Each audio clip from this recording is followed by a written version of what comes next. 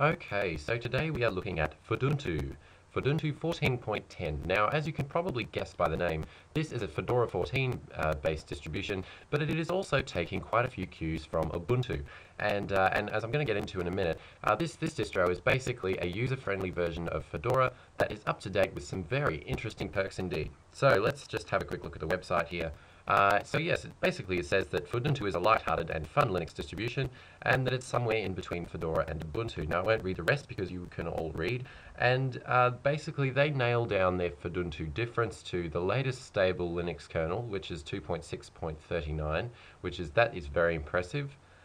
We've also got aesthetically pleasing design. Of course, that's always subjective. Unbelievable performance and unparalleled battery life. So I'm going to get into those things in a minute. But let me start out by saying that the look and feel is very much Ubuntu/elementary type look and feel.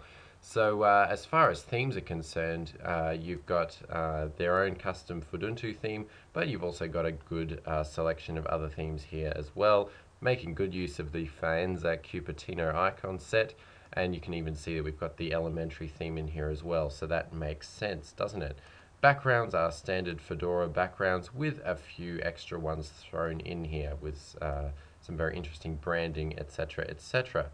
Now, obviously, up the top, it's basically GNOME 232, but down the bottom, we've got the AWN Avant Window Navigator, which is an interesting inclusion instead of Docky, but most people tend to believe that AWN is more customizable.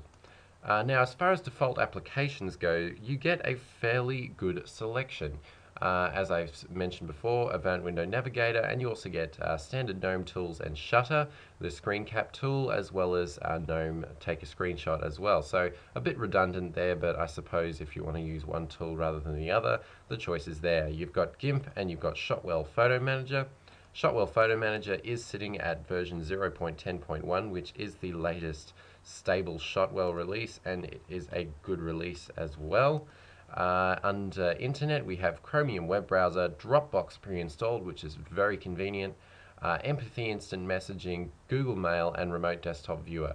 Now, Google Mail is very interesting in that it is obviously a web app, and as is your only Office app, which is of course Google Docs. Now this is a very interesting move on the Fuduntu team, as they really seem to be pushing the cloud implementation, coupled with the great battery life that they are touting with this release. It definitely appears that they're going for the laptop/netbook market, and I believe they're doing quite a good job at it as well. So Google Docs and Gmail handle your office work and your emailing. Banshee Media Player, Brasero Disk Burner, Cheese, and VLC.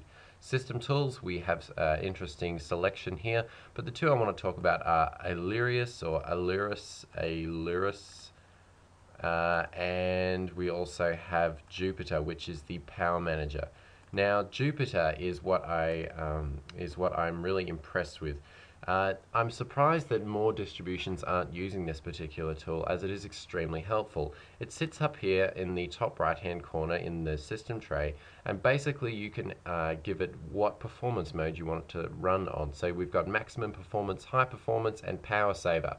Believe me, power saver really does save power, and I think this is where Fuduntu gets its unparalleled battery life claim from. We've also got device control, so you can disable your Wi-Fi or other devices or peripherals that you might have running on the system that could be sucking the battery life. Screen resolutions you can adjust here as well, along with screen orientation, and the video displays you can change here as well. Very convenient tool, definitely geared towards the portable laptop and netbook arena. Great to see. It is a fantastic little application, and it's a very nice and welcome inclusion here in Fuduntu. Now, Illyris, or Illyrus, however you want to say that, is the GNOME tweaking tool that we're all fairly familiar with. But again, it's nice to see it here. You can also change the power management tools such as LCD brightness and all sorts of other stuff as well that I really don't have time to get into here. But this is available for most Linux distributions, and it's like Ubuntu tweak except for the entire GNOME desktop. So that's very nice to see. Now, as far as actual system performance goes, this distribution is actually pretty snappy. You out of the box you get the proprietary NVIDIA or ATI drivers, and they take care of all your 3D compositing such as compiz, etc., etc., and all of that seems to work out of the box just fine. Now you can see under resources here we're running 330 meg, which isn't too bad. It's a little bit heavy, but again I'm running screencasting software, so that probably doesn't help either. Now this is running off the live USB. However, I have used this on the local hardware, and hardware detection was very good, and I must say battery life was equal to their claim. It was very much unparalleled. Well, not quite unparalleled, but it definitely was a good deal greater than what I have gotten on Linux distributions in the recent past. I think the Linux kernel 2.6.39 also has a part to play in that, but no doubt Jupyter is doing a great job of keeping that battery life down. So if you ask me, Fuduntu I think is definitely geared towards those who are out and about.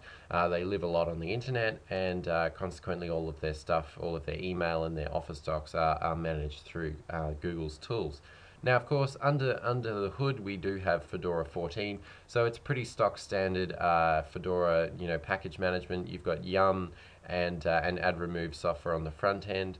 Quite honestly, there's not much more I can say about that. The package manager is not the most user-friendly in the world, but that doesn't really matter too much. Most people would know what they're doing once they get there anyway. You also have a bootloader configuration tool, which is quite handy. All your standard GNOME tools here, and under preferences you just have basic GNOME stuff with the inclusion, of course, color profiles, which is of course a Fedora custom tool. And quite honestly, that's really all there is to Fuduntu. It has the same repositories, obviously, as Fedora 14, with the latest kernel and drivers to keep that system support nice and snappy. And honestly, that's really all I've got to say about Fuduntu. It's quite a light distribution. It looks nice. It's very minimalistic. It's simplistic. And I think it's great for a laptop or netbook in particular.